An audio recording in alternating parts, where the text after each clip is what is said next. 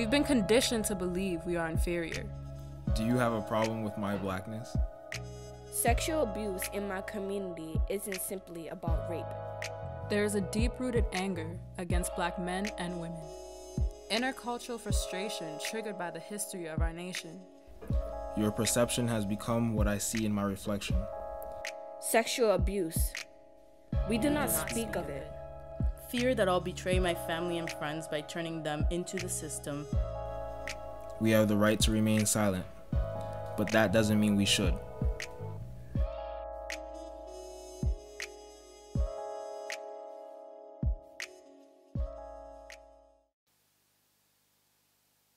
Sexual violence is endemic, pandemic in the Black community on both sides, not just against women, but also against Black men.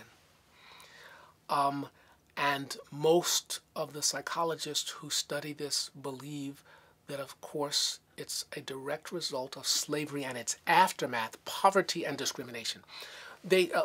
Africans who were enslaved here were enslaved in almost equal numbers of men, women, and children. And of course, the reason for this was because of the sexual availability of the Black female.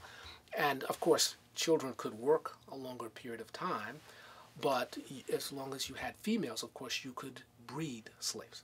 And that was the desire for it. And really the foundation for the sexual exploitation of African Americans.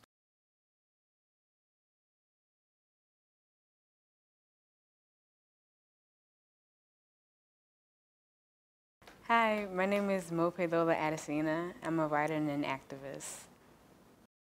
When I was 7 and 12, I got raped by the same person. And me and my mother, we went to Belgium. It was one of her close friends. And the event took place for like weeks, maybe like over a month. We would just watch movies together, and then he would just do his thing. And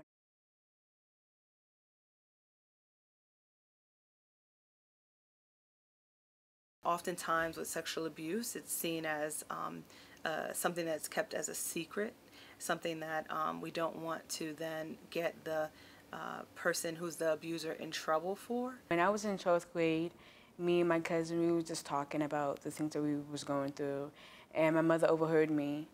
And once I came back in the room, she would just say that I was lying, so she didn't even believe what I said.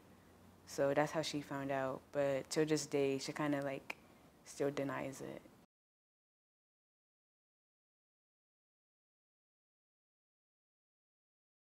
The reason that this matter is not discussed among Black males is because it's a shame issue.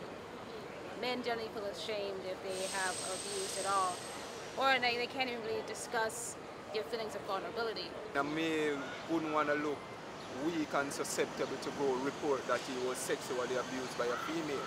And if he was abused by a male, then, I mean, that's probably even a worse situation, seeing the embarrassment that could come from that.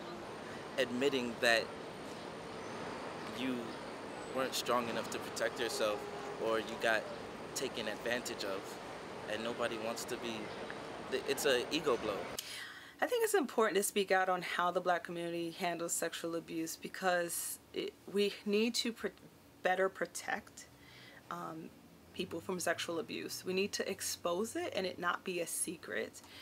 We need to collaborate so that we can address the real problem of rape and sexual assault. We need to listen instead of just brushing it off. I just think that if we just listen, it's gonna make a difference. If you're a victim of sexual abuse, whether if you're male or female, your voice matters. As a human being, we should not dehumanize ourselves. We should love ourselves. So we need to be brave and we need to be strong, because we will always matter in this world.